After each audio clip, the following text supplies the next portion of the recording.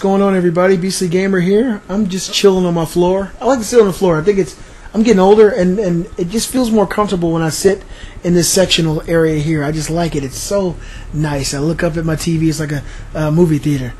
This video is going to be a little bit different than what I usually do. This is going to be something I think I'm going to continue to do and talk about more often. What I feel about the world. I don't know what I'm going to call this. I think it's going to just be what's up or what's up with. And this is something that just came random. And you guys let me know in the comment section if you like this kind of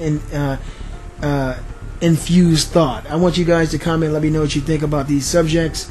There's been a lot of stuff going on in the world, and it doesn't seem like anybody's noticing it. And if people do notice it, usually they are the minority, and they're, shh, don't talk about stuff. And I want to talk to you guys about some things that I've been noticing in the world, and what it could mean for the future. And this first episode I'm going to do is going to be about music. So what's up with music? What the hell is up? Music is a very powerful tool for human consciousness and for human emotion. There's songs that you can play. I know you guys have heard them too. There's songs that can make your heart flutter. You feel sad, or all of a sudden you feel romantic. You feel attractive. There's songs that make you feel down, and songs that make you feel like, hey, look, I've been through this. So music is a very powerful tool for the human being, and I've seen music now over the last 34 years come from a place into a place that's so different, and I want you guys' thoughts on this. Now, I know a lot of people will say, Beastly, music is just entertainment. And music can be entertainment, but music is a tool as well. Music is used to make people feel good, make people feel bad. People write songs to get a certain emotional response out of people. And for the most part, I think that's very true. If you listen to Don't Worry, Be Happy, usually you hear that and you feel a little more pep in your step. You feel better about your day because it's a song about positivity in the face of negativity. And I listen to that song myself when I don't feel as good as usual. And so I know music really does affect people. There's music that you can play with your significant other, and you guys will feel more emotional bond. There's music to make people have sex. You guys know what I'm talking about. And so I grew up in a very strange place as far as listening to music. My mother, a little Indian woman, she grew up listening to old school country. Her dad was in a band, and they played a lot of old country music. And my grandfather was really good with the guitar, and so my mom, she took that, and it became a part of what she envisioned music as. So she grew up listening to a lot of old school country music. She listened to a lot of rock and roll, soft rock. I won't say rock and roll, because rock and roll now is just crazy. But she listened to things like Hall & Oates, the Eagles, which I think the Eagles is a great band. She listened to Led Zeppelin, Free Bird. She loves all that music. And so I grew up listening to it. So a lot of that music, I know I'm a black guy. I'm not supposed to. Shh. But so I got that side of music, and I understand it, and I appreciate it, because there is a lot of beauty in that music. But on the flip side, my dad, born in Cleveland, Ohio, a brother, he spent a lot of time listening to Motown, Smokey Robinson, the Supremes, the Four Tops, Temptations, just a lot of really good old school music. Marvin Gaye, Aretha Franklin. And so I grew up listening to that as well. I have a really deep background when it comes to what's considered black music or African American music. African American, it just doesn't sound right. Just call me brother.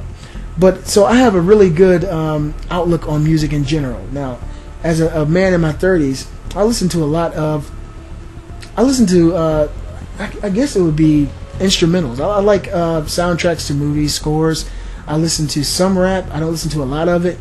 And I listen to the old stuff, old school. I listen to the music my mom listened to. She used to listen to the old Madonna and listen to the stuff my dad listened to. I'm a big Marvin Gaye fan, so I love music, but I don't love today's music. And that's what I want to talk to you guys about. What is up with music nowadays? Now, I watched rap come from the days of Big Daddy Kane to the days of Lil Wayne, and that's a huge gap there. It's a disconnect. One is about enjoying being able to rap and being able to rhyme and being the king of that. The other one is about selling drugs, demeaning women, worshiping money, name brand clothing, and how rich this guy is because you bought his album. And that's really what these rappers are saying nowadays.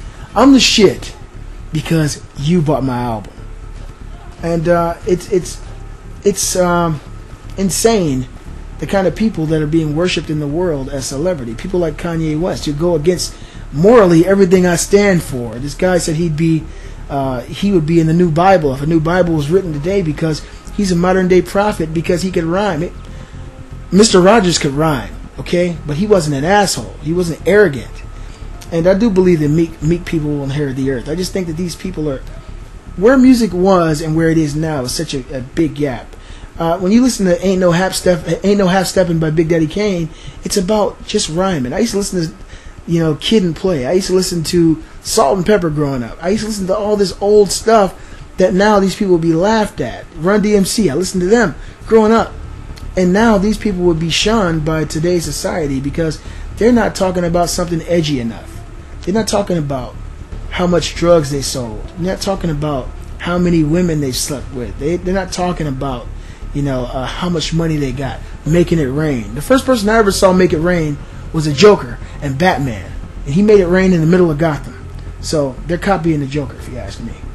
But it's amazing to me that this kind of music is being played on the radio every single day. And I'm centering this more around hip-hop, because hip-hop back in the day versus what hip-hop is now is so different.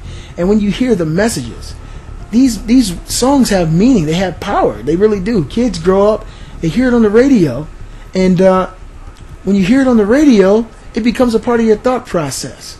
Suddenly, if you hear a woman is a hoe constantly, and you go out in the street, and you see a woman, in the back of your mind, it clicks. Hoe, I heard it 50 times today on the radio. And so children are very easily susceptible to impression. You can put your thoughts on a child so easily, and that's what's going on. Our children are being raised by media. They're being raised by Lil Wayne. They're being raised by these people, and we don't even stop to think about it. We just tell them to go in the room, put their headphones on, and enjoy their day.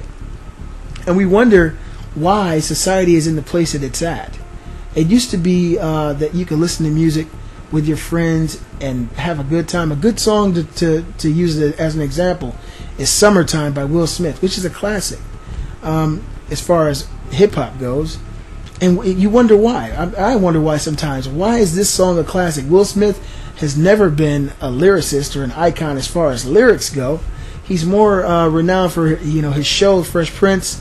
He made a few albums, but he doesn't curse on his music. It's something that he has made known, that he doesn't want to delve into the negatives of hip hop.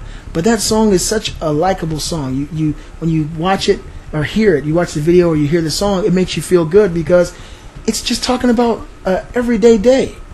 You're talking about listening to music in your car, barbecuing, or getting a car wash, or watching the girls walk by, driving by real slow so everybody can see you.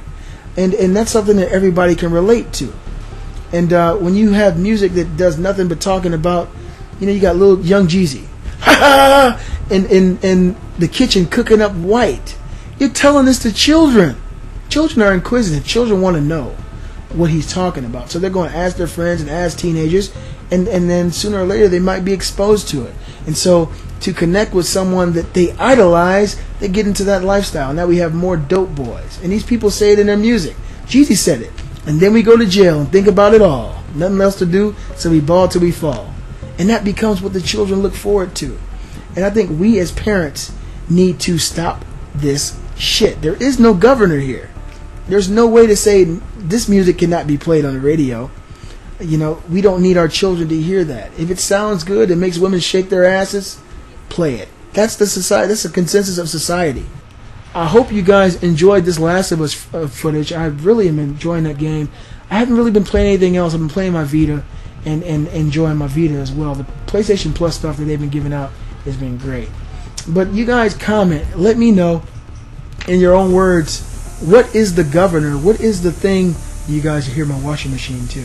What is the thing in the world that can slow this down or at least put music back on the right track, because music is something that can affect us in so many ways, and I think that we have the capacity for change to give children hope, give children something positive to look forward in their futures, because right now it's nothing but a lot of negative. Hope you guys enjoyed the footage. I'm the Beastly Gamer, and I'll see you guys next time.